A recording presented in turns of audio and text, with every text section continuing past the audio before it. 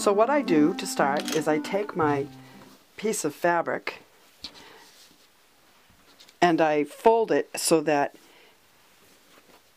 about 16 inches of it is doubled over. So there's my 16-inch mark. And I'm going to sandwich this batting in between that 16 inches. This is just a couple of pieces of batting that I had that were scrap, and I sewed them together. Once you get them sandwiched like that, you're going to stitch around the outside of this sandwich all the way, close to the edge, to contain the batting. And you're going to draw on your fabric around your cookie cutters, on the outside of the cookie cutters, to make shapes that you can follow with stitch lines. So let me draw a few of these out and then I'll show you how to stitch it all together. So I've drawn out a dozen cookies, and now I'm going to go to my machine and I'm going to stitch them inside the line and outside the line. The line is where we'll be cutting them out. I'm going to start on the heart, on the bottom point of each heart. Take a couple back tacks, and I'm going to stitch right to the inside of that line by about 1/8 of an inch. And I'm using thread that sort of matches the fabric. I get to the point inside the heart and I put my needle in and I pivot.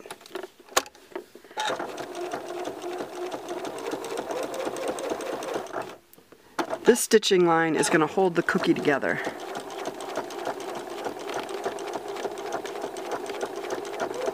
After it's cut out. Now I'm going to jump the line, and on the outside of the line, I'm going to do the same thing. By about 1/8 of an inch.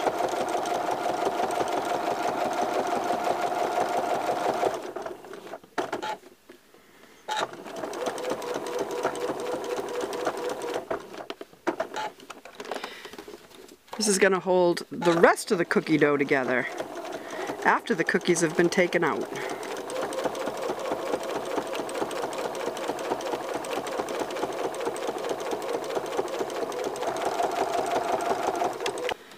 So you end up with stitching on both sides of the line, and then you're going to cut out in between the two stitching lines. You're going to cut out the shape of the cookie. So let me finish the rest of these and I'll show you what we do. So I've got them all sewn now, and it's time to cut them out. You want to maintain the shape of the cookie, so cut carefully between the lines of stitching. If you don't have a sharp enough pair of scissors to start your little point, I like to use a seam ripper, and I just put it in between my two lines of stitching and out again, and make a little cut, and then I can get the tip of my big scissors in there to do my cutting. So just carefully cut out the shape of that cookie on the line that you drew with your pencil.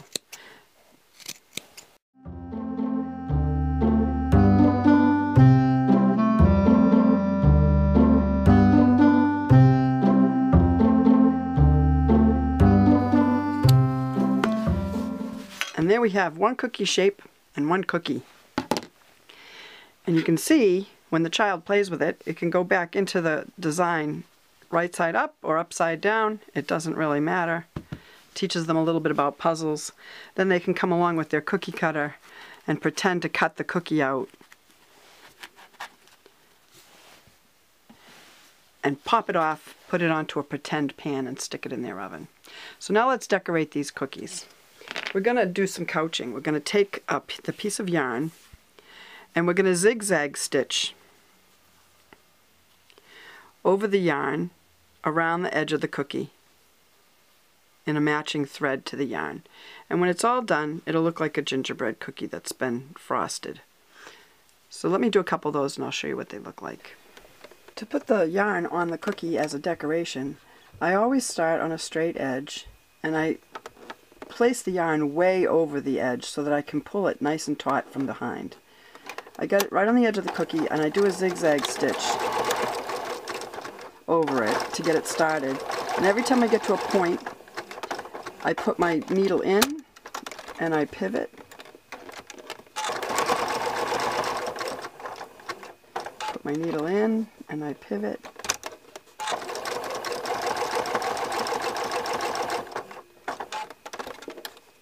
And that's how I make my way around the cookie.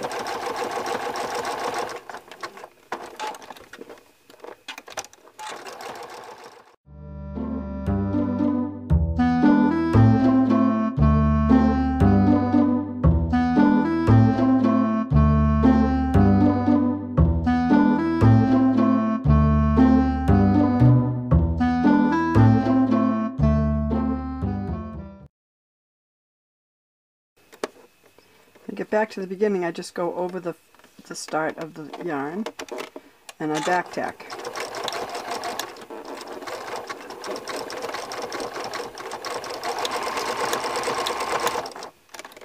And when I'm all done, I can just trim off the extra yarn. And there's my decorated cookie. Here's a heart. It has a nice point and a straight edge to start with too, so I just put the yarn across the edge, way off the edge. And I'm going to use a coordinating thread.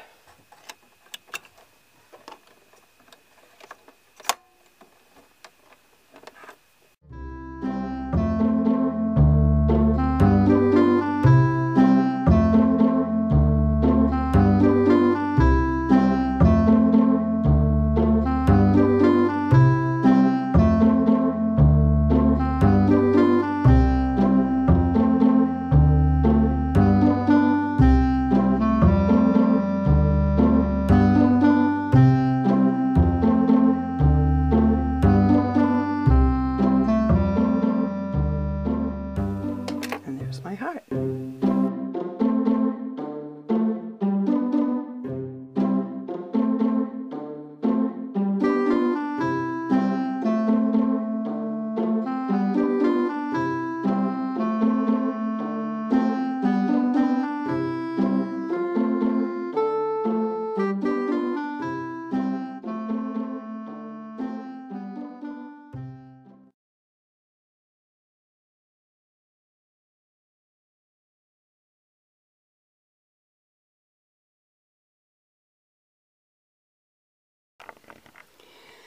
To finish off the edges of your cookie project, you can just zigzag stitch around the edge, or you could put binding on the edge if you want.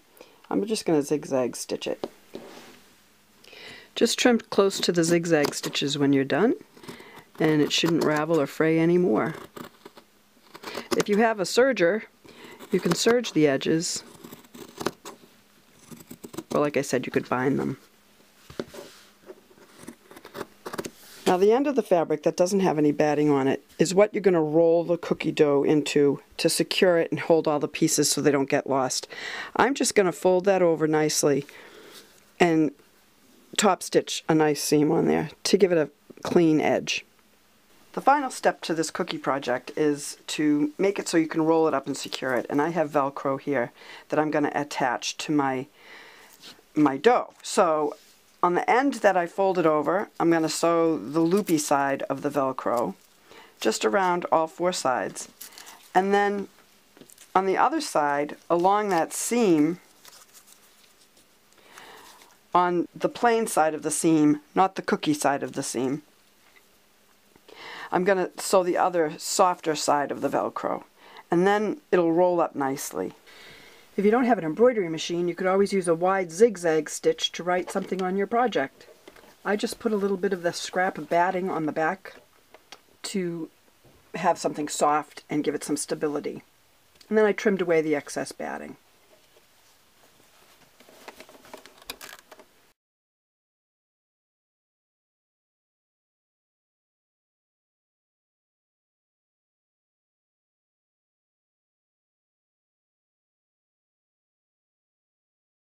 So there it is, a fun cookie project. No fancy tools, just a little bit of fabric, some scraps of batting and some yarn, and you're all set. Couple cookie cutters and your kids will be happy for hours. I just fold it up like this, and the Velcro should match up nicely.